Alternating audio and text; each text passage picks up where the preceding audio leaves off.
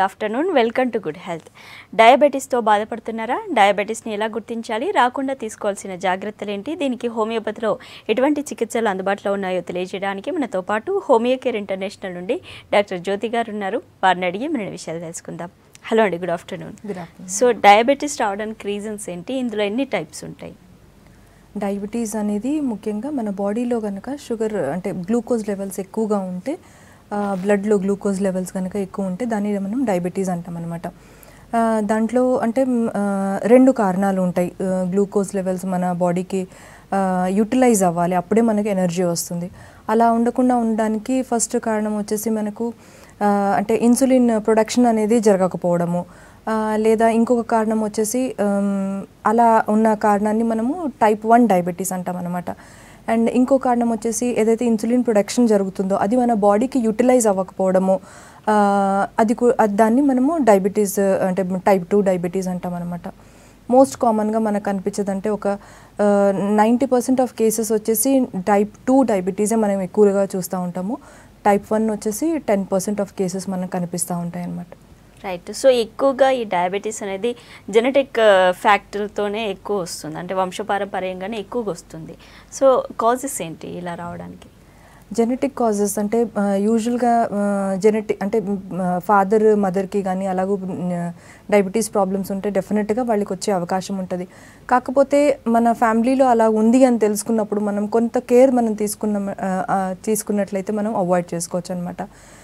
కొంతమందిలో మనం చూస్తుంటాము, అంటే చాలా చిన్న ఏజ్లో మనం డయాబెటీస్ చూస్తూ ఉంటాం. అంటే ప్రాపర్ డయట్ కనుక తీసుకొని లేదా రెగ్యులర్ ఎక్సర్సైజెస్ కనుక మనం చేసుకున్నామనంటే ఈ ప్రాబ్లం రాకుండా అవాయిడ్ చేసుకోవచ్చు. ఇంకొకటి, ఎప్పుడైతే మనకు అంటే గుడ్ కొలెస్ట్రాల్ చాలా తక్కువగా ఉండడం, హెచ్డిఎల్ లెవెల్స్ అలా తక్కువగా ఉండడం అలా చూసుకున్నామంటే మనము అలర్ట్ అయిపోయి ఇనిషియల్గా ట్రీట్మెంట్ స్టార్ట్ చేసుకుంటే బెటర్. ఎందుకంటే ఇది లైఫ్ లాంగ్ ఉండే ప్రొసీజర్ కాబట్టి. రైట్. సో పిల్లల్లో కూడా ఎక్కువ చూస్తున్నాం ఈ మధ్య. అంటే పిల్లలకి అసలు ఎందుకు డయాబెటీస్ వస్తుంది? అప్పుడే పుట్టిన మంత్స్ బేబీకి, డేస్ బేబీస్కి కూడా ఈ ప్రాబ్లం వస్తుంది. కాజెస్ ఏంటి? దీన్ని జువెనైల్ డయాబెటీస్ అంటాం అనమాట. అండ్ పుట్టుకతో వచ్చే వ్యాధి లేదా చాలా చిన్న ఇన్ఫెంట్ ఏజ్లో వచ్చినప్పుడు చూసే డయాబెటీస్ని. అప్పుడు అంటే మనకు ఎలా ఉంటుందంటే అది జెనెటిక్ ప్రాబ్లం కాబట్టి జీన్స్లో వచ్చేస్తుంది. కానీ అంటే దీనికి యూజువల్గా లైఫ్ లాంగ్ అంటే ఇన్సులిన్ డిపెండెన్సీతో ట్రీట్మెంట్ కంటిన్యూ చేసుకోవాల్సిన అవసరం ఉంటుంది. కానీ హోమియోపతిలో దానికి అంటే మంచి ట్రీట్మెంట్ ఉంటుందన్నమాట, పర్మనెంట్ సొల్యూషన్ ఉంటుంది. కాబట్టి మీరు అంటే హోమియోపతిని అప్రోచ్ అయ్యారు అని అంటే డెఫినెట్గా రిజల్ట్ మనం చూడొచ్చు. రైట్. ప్రెగ్నెన్సీ టైంలో కనుక డయాబెటీస్ ఉంటే అంటే పుట్టే బేబీస్కి కూడా వచ్చే ఛాన్స్ ఉంటుందా, అట్లా మదర్ నుండి బేబీకి? కొంతవరకు ఛాన్సెస్ ఉంటాయి. అంటే డ్యూరింగ్ ప్రెగ్నెన్సీ వచ్చే డయాబెటీస్ కనుక అంటే డెలివరీ తర్వాత కూడా మనకు కనిపించింది అని అంటే కనుక దెన్ మెడిసిన్ కంటిన్యూ చేయాల్సి ఉంటుంది. దాన్ని జెస్టేషనల్ డయాబెటీస్ అంటాం అనమాట, విమెన్లో కనిపించేది. ఇది కనుక డెలివరీ తర్వాత మళ్ళీ చెక్ చేసుకున్నప్పుడు కనిపించలేదంటే ఇంకా వాళ్ళు మెడిసిన్స్ వాడాల్సిన అవసరం ఉండదు. కొంతవరకు అంటే పిల్లలకి వచ్చే అవకాశం ఉంటుంది. బట్ అది యూజువల్గా డెలివరీ తర్వాత పోతుంది కాబట్టి అంత ఛాన్స్ అంటే ఒక 50-50 ఛాన్సెస్ అలా కనిపించవచ్చు. బట్ మనం అలర్ట్ అయిపోయి మనం పుట్టగానే బేబీస్కి టెస్ట్ చేసుకున్నామంటే కనుక ఇనిషియల్గా మనం తెలుసుకోవచ్చు. రైట్. సో సిమ్టమ్స్ ఎలా ఉంటాయి? Type 1 diabetes symptoms, type 2 diabetes symptoms ఎలా ఉంటాయి? యూజువల్గా అంటే డయాబెటీస్ యొక్క సిమ్టమ్స్ వచ్చేసి అంటే పేషెంట్ డాక్టర్ని అప్రోచ్ అయ్యే పరిస్థితి ఎప్పుడు వస్తుందంటే ఎంత వాటర్ తీసుకున్నా కానీ నోరు డ్రైగా అనిపించడం ఏంటి, దెన్ ఆకలి ఎక్కువ వేయడము, లేదా ఎంత తిన్నా కానీ వెయిట్ రెడ్యూస్ అవుతూ ఉండడము, అంటే ఎనర్జీ లెవెల్స్ వీక్గా అనిపించడము, దెన్ కళ్ళు బ్లర్డ్గా కనిపించడం ఏంటి, చూపు మందగించడం ఏంటి, లేదా నరాల వీక్నెస్ అని అంటాం కదా, తో అంటే నరాలు లాగినట్టుగా అనిపించడము, బ్లడ్ అంటే తిమ్మిర్లు ఉండడము, అరికాళ్ళల్లో అరిచేతులలో తిమ్మిర్లు రావడము, మంటలు రావడము. సో ఇవన్నీ కంప్లైంట్స్తో యూజువల్గా డాక్టర్ని అప్రోచ్ అవుతారు. సో ప్రాపర్ ఇన్వెస్టిగేషన్ చేసుకొని దెన్ మనము డయాబెటీస్ ఏ లెవెల్లో ఉందనేది చెక్ చేసుకోవచ్చు. రైట్. సో షుగర్ లెవెల్స్ ఎంత ఉంటాయి కంట్రోల్లో ఉన్నట్టు? అసలు లెవెల్స్ ఎంత ఉండాలి? యూజువల్గా అంటే ఫాస్టింగ్ లెవెల్స్ వచ్చేసి ఆల్మోస్ట్ 80 to 80 వరకు ఉండాల్సి ఉంటుంది. అండ్ పోస్ట్ లంచ్ వచ్చేసి 150 వరకు ఉండాల్సి ఉంటుంది. కొంత లెవెల్స్ పెరిగి ఉన్నాయి అని అంటే దాన్ని ప్రీ డయాబెటిక్ లెవెల్స్ అంటారనమాట. అంటే షుగర్ లెవెల్స్ కొంచెం ఎక్కువగా కనిపిస్తాయి కానీ వాళ్ళకి యూజువల్గా ట్రీట్మెంట్ అవసరం ఉండదు. సో కొంత లెవెల్స్ ఎక్కువగా ఉన్నా కానీ వాళ్ళు రెగ్యులర్ ఎక్సర్సైజ్ అండ్ డైట్ పాటించుకున్నారంటే ఒకవేళ డయాబెటిక్ లెవెల్లో పడకుండా మనం అవాయిడ్ చేసుకోవచ్చు. లేదు ఆ లెవెల్లో కూడా ప్రీ డయాబెటిక్ లెవెల్లో కూడా అలర్ట్ అయిపోయి ట్రీట్మెంట్ కనుక స్టార్ట్ చేసుకోలేదు లేదా ప్రాపర్ డైట్ ఫాలో అవ్వలేదంటే కనుక దెన్ డయాబెటీస్లో పడిపోతారు, డయాబెటీస్ సెక్షన్లో. దెన్ ట్రీట్మెంట్ కంటిన్యూస్గా వాడాల్సిన అవసరం పడుతుంది. రైట్. సో లెవెల్స్లో అప్ అండ్ డౌన్స్ ఉంటాయి కాబట్టి దాన్ని బట్టి మెడిసిన్ యూస్ చేయాల్సి ఉంటుంది. సో అంటే ఎన్ని మంత్స్కి ఒకసారి చెక్ చేయించుకుంటూ ఉండాలి, ఎన్ని డేస్కి ఒకసారి చెక్ చేయించుకోవాలి? యూజువల్గా అంటే ప్రాబ్లం కనిపించింది అంటే కనుక ఎవ్రీ మంత్ రెగ్యులర్గా చెకప్ చేసుకుంటూ ఉంటే యూస్ఫుల్గా ఉంటుంది. సో దాన్ని బట్టి మనము లెవెల్స్ అంటే ట్యాబ్లెట్స్ అయినా కానీ దాన్ని బట్టి ప్రిస్క్రిప్షన్ జరుగుతుందన్నమాట. Right. So insulin dependent, non insulin dependent ఎక్కువగా ఎవరికి వస్తుంది? టైప్ 1 ఎక్కువగా ఎవరికి వస్తుంది? టైప్ 2 ఎక్కువగా ఎవరికి వస్తుంది?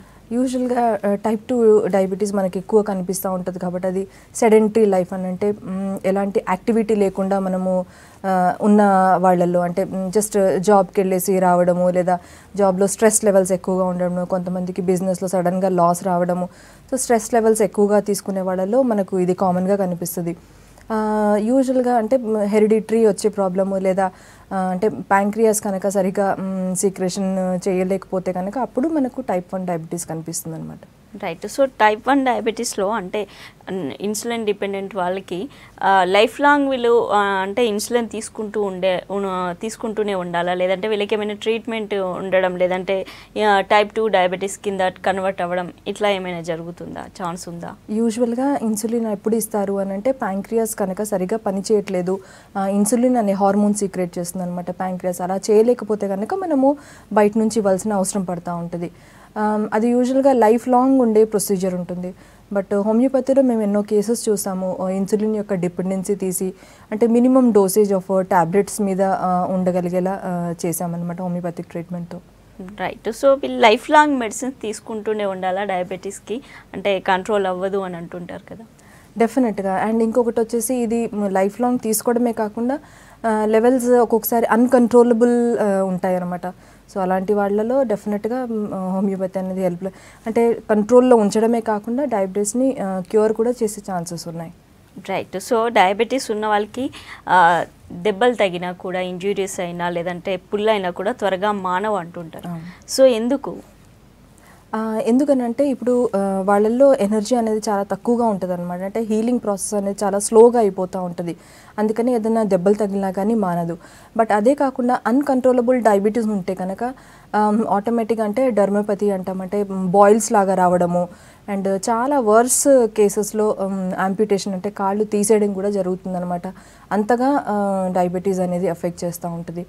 సో అంటే కేర్ఫుల్గా ఉండాలన్నమాట. ఇట్స్ లైక్ స్లో పాయిజన్ అంటారు డయాబెటీస్ అనేది. రైట్. సో డయాబెటీస్లో అలాగే కిడ్నీ ఫంక్షనింగ్ పైన ఎఫెక్ట్ చూపించడం, కళ్ళపైన ఎఫెక్ట్ చూపించడం ఇట్లాంటి కాంప్లికేషన్స్ చూస్తూ ఉంటాం. సో ఎందుకు ఇందులో కాంప్లికేషన్స్ ఎక్కువ ఉంటాయి? ఏమేం కాంప్లికేషన్స్ వస్తాయి అసలు? యూజువల్గా కళ్ళకి సంబంధించి కాంప్లికేషన్స్ వస్తాయి. విజన్ బ్లర్డ్గా ఉండడము లేదా ఒక్కొక్కసారి అంటే ఆపరేషన్ చేయాల్సిన అవసరం కూడా పడవచ్చు. దెన్ న్యూరోపతి అంటామంటే నరాలకు సంబంధించిన ప్రాబ్లమ్స్, బ్లడ్ సప్లై సరిగా లేకపోవడం వల్ల తిమ్మిర్లు రావడం ఏంటి, మంటలు అరికాళ్ళలో అరిచేతులలో మంటలు రావడం ఏంటి. దెన్ మీకు అంటే కిడ్నీలో ఫంక్షనింగ్ డిఫెక్టివ్గా ఉండడము, అది అంటే వర్స్ కేసెస్లో చాలా ప్రొలాంగ్డ్ కనుక డయాబెటీస్ ఉన్నట్లయితే కనిపించే అవకాశం ఉంటుంది అనమాట. అండ్ స్కిన్ నేను చెప్పినట్టుగా డర్మోపతి అంటాము. సో ఆ విధంగా కూడా మనము ఒకవేళ అంటే స్కిన్లో బాయిల్స్ రావడం కానీ లేదా బాడీ అంతా కూడా ఇచ్చింగ్గా అనిపించడం ఇవన్నీ మనం చూస్తూ ఉంటాం అనమాట. సో అలాంటప్పుడు మనము అలర్ట్ అయిపోవాలి. అంటే అవి డిజీజ్ యొక్క కాంప్లికేషన్స్ ఆల్రెడీ స్టార్ట్ అయిపోయాయి అనేది మనం తెలుసుకోవాలన్నమాట. రైట్. సో డయాబెటీస్ అంటే లేని వాళ్ళు అంటే ఫ్యామిలీ హిస్టరీ ఉన్న వాళ్ళు జనరల్గా స్వీట్స్ ఎక్కువ తిన్నా కూడా, రైస్ ఎక్కువ తిన్నా కూడా వీళ్ళకి డయాబెటీస్ వచ్చే ఛాన్స్ ఉంది త్వరగా అని అంటుంటారు. అసలు స్వీట్స్ తినకూడదు అంటారు. అంటే ఇది ఎంతవరకు కరెక్ట్ లేదంటే అపోహన ఇది? లేదు, ఆల్రెడీ మన బాడీలో గ్లూకోజ్ లెవెల్స్ ఎక్కువగా ఉంటాయి కాబట్టి, అంటే అది మన బాడీకి బ్రేక్ డౌన్ అయిపోయి యూటిలైజ్ అవ్వట్లేదు కాబట్టి మనం డెఫినెట్గా అంటే పైనుంచి షుగర్ తీసుకోవడం డెఫినెట్గా అవాయిడ్ చేయాలి. బట్ డైట్ గురించి వచ్చినప్పుడు ఎందుకంటే అది మన బాడీకి గ్లూకోజ్ లెవెల్స్ బ్రేకప్ అయిపోయి మన బాడీకి ఎనర్జీ లెవెల్స్ సరిగా ఇవ్వదు కాబట్టి మనం తీసుకునే డైట్ అంటే ఫైబర్ రిచ్ డయట్ అయి ఉండాలి. అంటే క్యాలరీస్ కూడా మరీ ఎక్కువగా ఉండకూడదు, ఎందుకంటే మళ్ళీ క్యాలరీస్ ఎక్కువై ఒబెసిటీ ప్రాబ్లం వచ్చిందంటే ఇంకా కాంప్లికేషన్స్ వస్తూ ఉంటాయి అన్నమాట. సో అందుకని మనం డైట్ విషయంలో కూడా చాలా రెస్ట్రిక్షన్స్ పెట్టుకోవాలి. అండ్ డెఫినెట్గా ఎక్సర్సైజెస్ అనేది చేయాలి, ఎందుకంటే మళ్ళీ న్యూరలాజికల్ ప్రాబ్లమ్స్ వస్తాయి, నరాలకు సంబంధించిన ప్రాబ్లమ్స్, బ్లడ్ సర్క్యులేషన్ ప్రాపర్గా ఉండాలి కాబట్టి వాకింగ్ అండ్ చిన్న ఎక్సర్సైజెస్ డెఫినెట్గా చేసుకోవాలి. రైట్. ఇప్పుడు మార్కెట్లో ఈ షుగర్కి బదులుగా షుగర్ని రీప్లేస్ చేసే టాబ్లెట్స్ రావడం, టీలో కాఫీలో వేసుకోవడానికి, అంటే షుగర్ ఫ్రీ చాక్లెట్స్ అని బిస్కెట్స్ అని ఇట్లా చాలా చూస్తున్నాం. అసలు ఇవి యూజ్ చేయొచ్చా? ఎంతవరకు హెల్ప్ అవుతాయి ఇవి? అంటే ఒక్కసారి మనకు డయాబెటీస్ వచ్చిందంటే మనమే అది అంటే ఆలోచన మనకి రావాలి, మనకు అంటే షుగర్ మీద దాని అంటే ఆసక్తి అనేది పోవాలన్నమాట. ఇవన్నీ కూడా అంటే మనకు చాలా ఇంట్రెస్ట్ ఉండి దాన్ని రీప్లేస్ చేయడానికి అనమాట. బట్ అంటే అదంతా హార్మ్ఫుల్గా ఉండదు, కానీ సమ్వేర్ అంటే షుగర్ ఫ్రీ అనేది ఉన్నా కానీ అంటే ఫస్ట్ మనలో ఆ రెస్ట్రిక్షన్ అనేది మనం పెట్టుకోవాలన్నమాట.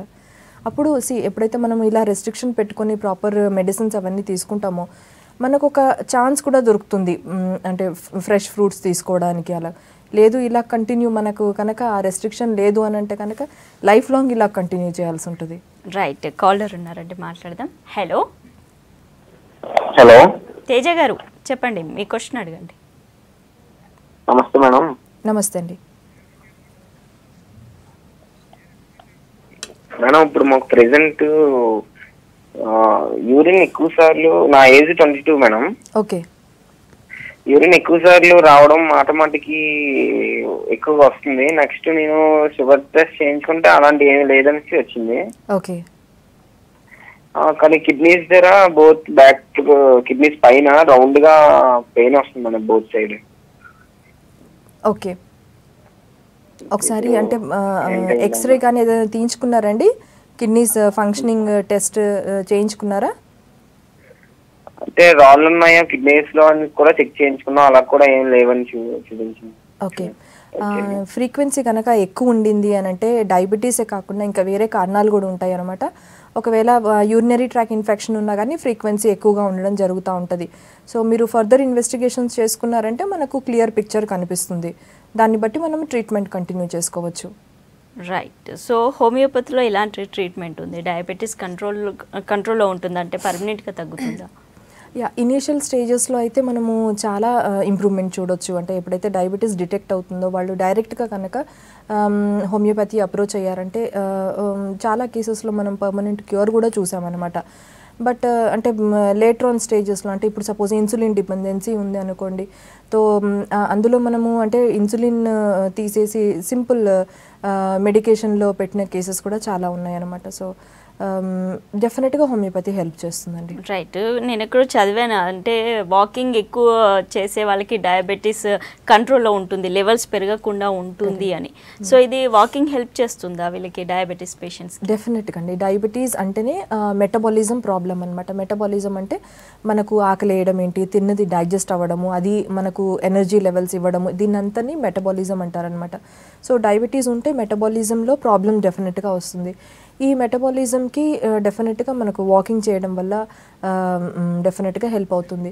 అయితే దీంతోపాటు మన డైట్ రెస్ట్రిక్షన్స్, ఈ డయాబెటీస్ మెటబాలిక్ ప్రాబ్లమ్స్ కాబట్టి diet restrictions plus exercise compulsory చేయాల్సి ఉంటుంది. అప్పుడు చాలా యూస్ఫుల్గా ఉంటుంది. డయాబెటీస్ అన్నప్పుడు మెడిసిన్స్తో పాటు ఇవి రెండు కంపల్సరీ ఫాలో అవ్వాలి.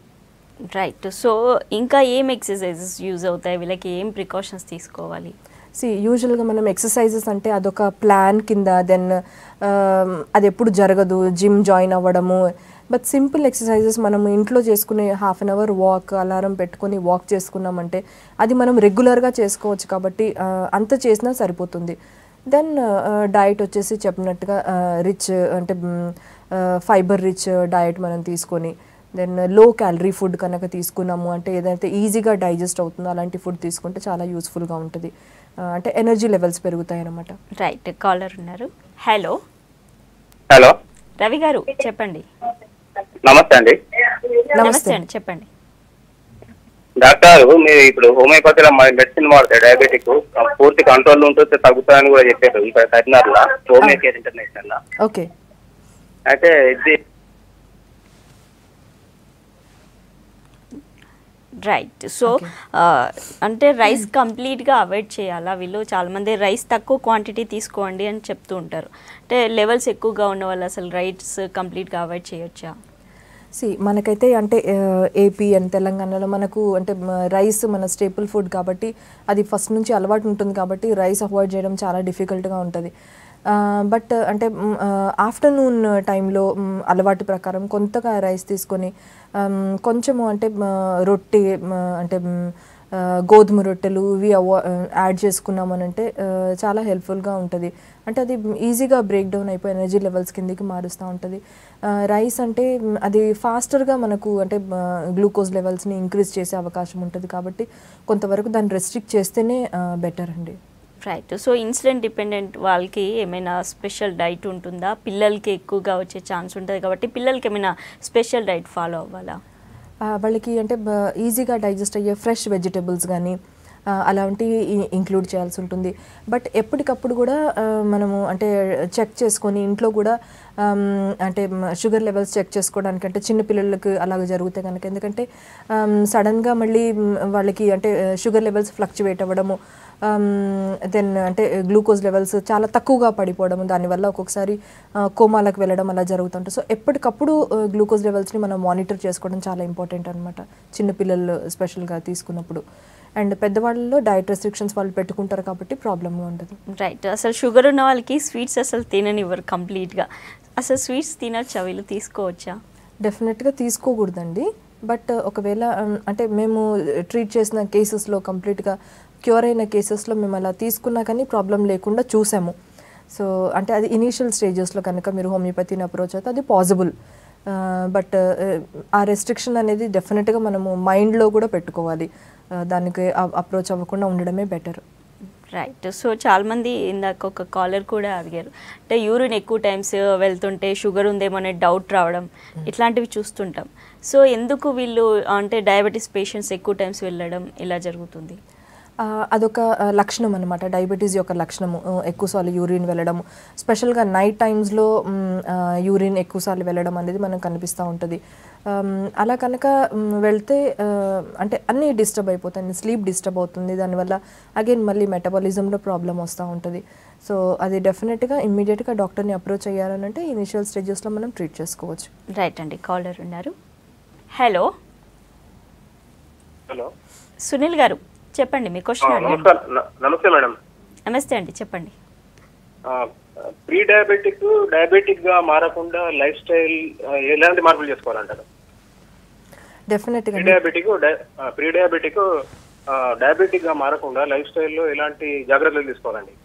డెఫినెట్గా ప్రాపర్ డయట్ అంటే టైమ్లీ మీల్స్ ఇంపార్టెంట్ అండి. అంటే కరెక్ట్ టైంకి తినడం ఏంటి, లేదా మీల్స్ని అంటే ఒకేసారి పెద్ద మీల్ కాకుండా చిన్న చిన్న మీల్స్గా బ్రేక్ చేసుకొని తినడం చాలా ఇంపార్టెంట్. అండ్ మనం ఏం తిన్నా కానీ అంటే అందులో ప్రోటీన్ ఎక్కువగా ఉండి ఫైబర్ ఎక్కువగా ఉండేలా చూసుకోవాలి. ప్లస్ ఎక్సర్సైజెస్ డెఫినెట్గా కంపల్సరీ మనము కనుక ఇంక్లూడ్ చేసుకున్నాము మన రొటీన్లో అంటే కనుక ప్రీ డయాబెటిక్ స్టేజ్లో మనకు డయాబెటిక్కి వెళ్లకుండా మనం కొంతవరకు అవాయిడ్ చేసుకోవచ్చు. రైట్. సో ప్రెగ్నెన్సీ టైంలో కూడా ఎక్కువగా డయాబెటీస్ రావడం చూస్తుంటాం. కొంతమందిలో అది ప్రొలాంగ్ అవుతుంది ఆఫ్టర్ డెలివరీ, కొంతమందికి అలాగే ఉంటుంది. సో ఎందుకు ప్రెగ్నెన్సీ టైంలో డయాగ్నోస్ అవుతుంది ఇది? ఎందుకని అవుతుందనంటే గ్లూకోజ్ లెవెల్స్ అంటే బ్లడ్లో ఎక్కువగా సీక్రెట్ అయిపోతుంది అండ్ అది బాడీ యూటిలైజ్ చేసుకోలేకపోతుంది అనమాట. అందుకనే ప్రెగ్నెన్సీ టైంలో యూజువల్గా డయాబెటీస్ అనేది కనిపిస్తుంది. దాన్ని జెస్టేషనల్ డయాబెటీస్ అంటారు. చాలా వరకు కూడా డెలివరీ అయిపోయిన తర్వాత అది క్యూర్ అయిపోతుంది. అంటే మళ్ళీ ఇన్వెస్టిగేషన్ చేసి కన్ఫర్మ్ చేసుకున్న తర్వాతనే మనము చెప్పగలుగుతాము అది క్యూర్ అయిందా లేదా. బట్ కనిపిస్తే కనుక దెన్ లైఫ్ లాంగ్ వాడాల్సిన అవసరం పడుతుంది కొంతమందిలో. రైట్ అండి. కాలర్ ఉన్నారు, మాట్లాడదాం. హలో. హలో శ్రీకాంత్ గారు చెప్పండి. నా ఏజ్ 16 ఇయర్స్ మేడం. చెప్పండి. 4 months అవుతుంది డయాబెటీస్ వచ్చి. ఓకే. ఇది ఇన్సులిన్ మీద ఇప్పుడు హోమియోకేర్ వారిని సంప్రదిస్తే అంటే మందులు వాడితే పూర్తిగా క్యూర్ అవుతుందా? డెఫినెట్గా అండి. అంటే ఇప్పుడు ఇనిషియల్ స్టేజెస్లో అంటే మొన్నే కనుక్కున్నారు కాబట్టి డయాబెటీస్ ఉందని ఇన్సులిన్ యొక్క డిపెండెన్సీ అంటే కంప్లీట్గా తీసేయగలిగేయచ్చు. మీరు అంటే మీ పేరెంట్స్కి ఎవరికైనా ఉందా ప్రాబ్లము? ఎవరికి లేదండి. ఓకే. అంటే ఇన్సులిన్ ఎందుకు డిపెండెన్సీ పెడతామనంటే ప్యాంక్రియాస్ కనుక సరిగ్గా పని చేయకపోవడం వల్ల. సో యూజువల్గా హోమియోపతి ఏం చేస్తుందంటే ఏదైనా ఆర్గన్ సరిగ్గా పని చేయట్లేదంటే అది సరిగ్గా చేసేలా చూస్తుంది కాబట్టి అండ్ మేము ఇచ్చే ఇక్కడ అంటే జెనెటిక్ కాన్స్టిట్యూషనల్ రెమెడీతో అది అంటే ప్యాంక్రియాస్ మళ్ళీ అంటే సరిగ్గా పని చేయడం స్టార్ట్ చేస్తుంది కాబట్టి చాలా కేసెస్లో మేము ఇన్సులిన్ కంప్లీట్గా తీసేయడం జరిగిందనమాట. ఓన్లీ మినిమల్ డోస్ ఆఫ్ అంటే అలోపతి ట్యాబ్లెట్స్తో ఉన్నవాళ్ళు ఉన్నారు. సో మీ నియరెస్ట్ హోమియోపతి క్లినిక్ని అప్రోచ్ అయ్యారు అంటే మీరు ట్రీట్మెంట్ స్టార్ట్ చేసుకోవచ్చు. రైట్. సో పర్టికులర్గా షుగర్కి చాలామంది అలోపతి టాబ్లెట్స్ యూస్ చేస్తుంటారు. సో రెండు వాడొచ్చా వీళ్ళు? అంటే homeo medicine, allopathy sugar patients వాడొచ్చా? యూజువల్గా అంటే ఇనీషియల్ స్టేజ్ అంటే మీకు ఇప్పుడు డయాబెటీస్ అన్కంట్రోలబుల్ ఉంది, దెన్ అప్పుడు వాళ్ళు అంటే ఎంత ట్యాబ్లెట్స్ తీసుకున్నా క్యూర్ అవ్వట్లేదని దెన్ హోమియోపతిని అప్రోచ్ అవుతారనమాట. ఆ స్టేజెస్లో మనం ఒక్కసారి అలోపతిక్ మెడిసిన్ స్టాప్ చేయలేము. ఎలాగైతే హోమియోపతిక్ మెడిసిన్తో ఇంప్రూవ్ అవుతూ ఉంటారో అప్పుడు అలోపతిక్ మెడిసిన్ యొక్క డోసేజ్ అంటే మనమే కాకుండా వాళ్ళు కన్సల్ట్ అయ్యే డాక్టరే వాళ్ళ రిపోర్ట్స్ చూసి లెవెల్స్ నార్మల్గా ఉంటున్న కొద్దీ రెడ్యూస్ చేస్తూ ఉంటారు. సపోజ్ అంటే 2 సార్లు తీసుకోవాల్సిన ట్యాబ్లెట్స్ని ఒక్కసారి తీసుకోవడం అలాగూ రెడ్యూస్ చేయడం అనేది జరుగుతూ ఉంటుంది. రైట్. సో లాంగ్ పీరియడ్ ఉండే ప్రాబ్లం కాబట్టి మెడిసిన్స్ ఎంతకాలం యూస్ చేయాల్సి ఉంటుంది వీళ్ళు? యూజువల్గా అలోపతి అయితేనేమో లైఫ్ లాంగ్ యూజ్ చేయాల్సిన అవసరం పడుతుంది. బట్ హోమియోపతిలో కొంత టైం అంటే యూజువల్గా మేము 3 to 5 years వరకు అడ్వైస్ చేస్తాము. అది కనుక కంటిన్యూస్గా వాడుతూ ఉన్నారంటే మీకు అంటే ఎలా ఉంటుందంటే ఇప్పుడు కొన్ని సంవత్సరాలు అంటే క్రానిసిటీ పెరుగుతున్న కొద్దీ డిజీజ్ యొక్క క్రానిసిటీ అంటే ఒక్కొక్క సంవత్సరం పెరుగుతున్న కొద్దీ ఒక్కొక్క కాంప్లికేషన్స్ అనేవి వస్తూ ఉంటాయి అనమాట. అంటే కళ్ళకు సంబంధించిన ప్రాబ్లమ్స్ ఏంటి, స్కిన్కి సంబంధించిన ప్రాబ్లమ్స్ ఏంటి, లేదా నరాలకు సంబంధించిన ప్రాబ్లమ్స్, ఇవి ఒక్కొక్కటిగా వస్తుంటాయి రిపోర్ట్స్ నార్మల్గా ఉన్నా కానీ. అలాంటి వాటిల్లో హోమియోపతి డెఫినెట్గా కాంప్లికేషన్స్ రాకుండా అవాయిడ్ చేస్తుందండి. రైట్ అండి. కాలర్ ఉన్నారు. హలో. యా నమస్కారం మేడం, డాక్టర్ గారితో మాట్లాడుతున్నారా మేడం? మాట్లాడండి సురేష్ గారు, చెప్పండి. యా నా పేరు యాక్చువల్లీ నమస్కారం మేడం. నమస్తే అండి. యా యాక్చువల్ మా బాబు 4 years now, this next month October. Okay. అయితే లో షుగర్ ప్రాబ్లం స్టార్ట్ అయింది మేడం 18 months 22 ఏజ్ నుంచి వెళ్ళి. అరేబియన్ గల్ఫ్ లో జన్మించాడు బాబు. యాక్చువల్ బాగా ఇబ్బంది మేము పడుతున్నాం. ఇప్పటికి కొద్దిగా షుగర్స్ పర్లేదు. I'm taking to treatment from Hyderabad. Always లో షుగర్ ఎవ్రీ దట్ హైపోగ్లైసెమియా అని నిర్ధారణ చేశారు. బ్లడ్ లో షుగర్ లెవెల్స్ పడిపోవడం. ఇప్పుడు కొద్దిగా పర్లేదు 1 year కి వెళ్ళి. స్టార్టింగ్ లో ఎవ్రీ 2 months 3 months అది ప్రాబ్లం అయింది. And growth hormone injection continue చేస్తున్నాం. ఇది బాబుకి మేము దాదాపు అన్ని క్యాచ్ చేస్తున్నాం మేడం, వెంటనే ఇప్పటివరకు పర్లేదు. దీన్ని ముందు ఏదన్నా తొందరగా మొత్తానికి రాకుండా వెళ్ళిపోతుందా, కంటిన్యూ చేయాలా మేడం అనే మెడికేషన్? అదే నాకు వచ్చాను మేడం. దాని ద్వారా గ్లోబల్ డెవలప్మెంట్ కూడా మొత్తం డీల్ అయిపోయింది. ఇప్పుడు కొద్దిగా మాట్లాడుతూ ఇంకా నడవడం లేదు మేడం. దీని ద్వారా మొత్తం డెవలప్మెంట్ కూడా డీల్ అయింది. జీన్స్ టెస్ట్ చేయించాను, దాదాపు అన్ని టెస్టులు చేయించాను madam. Almost I was doing full hard work madam. Hypoglycaemia, లో sugar always -2. Now is 1 year onwards not come. It is okay. Okay. ఇది అంటే లైఫ్ లాంగ్ ఉండే ప్రాసెస్ కాబట్టి అండ్ చాలా చిన్న ఏజ్ అండ్ గ్రోత్ మీద డెఫినెట్గా తనకు ఎఫెక్ట్ కనిపిస్తుందండి. ఎందుకనంటే తను తినే ఫుడ్ అంటే ఎనర్జీ లెవెల్స్ ఉండదు కాబట్టి తనకు గ్రోత్లో డెఫినెట్గా ప్రాబ్లం అనిపిస్తుంది. హోమియోపతిలో వచ్చేసి మేము కాన్స్టిట్యూషనల్ జెనెటిక్ రెమెడీ ఇస్తాం కాబట్టి కంప్లీట్గా క్యూర్ అయ్యే ఛాన్స్ ఉంటుందండి. హైపోగ్లైసెమియా కూడా వెరీ రిస్కీ అనమాట, అంటే లైఫ్ థ్రెటనింగ్ డెఫినెట్గా కోమా అండ్ ఇలాంటి కండిషన్స్కి వెళ్ళే అవకాశం ఉంటుంది. కాబట్టి మీరు ఇమీడియట్గా మీ దగ్గర ఉండే హోమియోకేర్ ఇంటర్నేషనల్ని అప్రోచ్ అయ్యి ట్రీట్మెంట్ స్టార్ట్ చేసేసుకోండి. మీకు డెఫినెట్గా ఇందులో క్యూర్ కనిపిస్తుందండి. రైట్. సో ఫ్యామిలీ హిస్టరీ ఉన్న వాళ్ళు ఎలాంటి జాగ్రత్తలు తీసుకోవాలి డయాబెటీస్ రాకుండా? ఫ్యామిలీ హిస్టరీ కనుక ఉంది అని అంటే డెఫినెట్గా డయాబెటీస్ వచ్చే అవకాశం ఉంటుంది సూనర్ ఆర్ లేటర్. కాబట్టి కొన్ని కేర్ తీసుకుంటే డెఫినెట్గా బాగుంటుందండి. మనం ఉండే లైఫ్ స్టైల్ అని అంటే సెడెంటరీ లైఫ్ అంటే ఒకే దగ్గర కూర్చొని లేదా అలాగూ అంటే మన జాబ్ ప్రొఫైల్ అలా ఉంటే కనుక కొంతవరకు చేంజెస్ తెచ్చుకోవాలి. అంటే యాక్టివ్గా ఉండే ప్రయత్నం చేయాలి. అంటే ఎక్సర్సైజెస్ రెగ్యులర్గా చేస్తూ డయట్ స్కెడ్యూల్ టైంకి తింటూ ఫైబర్ రిచ్ డయట్ యాడ్ చేసుకొని ఒబిసిటీ కూడా ఒక రిస్క్ అనమాట డయాబెటీస్లో. సో ఎప్పటికప్పుడు వెయిట్ మేనేజ్మెంట్ చేసుకుంటూ ఉన్నారంటే కనుక కంట్రోల్ చేసుకోవచ్చు. Right. So A type of diabetes అయినా హోమియోపతిలో మంచి medicines ఉన్నాయంటున్నారు. Thank you so much అండి. ఇది ఇవాల్టి good health. Keep watching V6 news.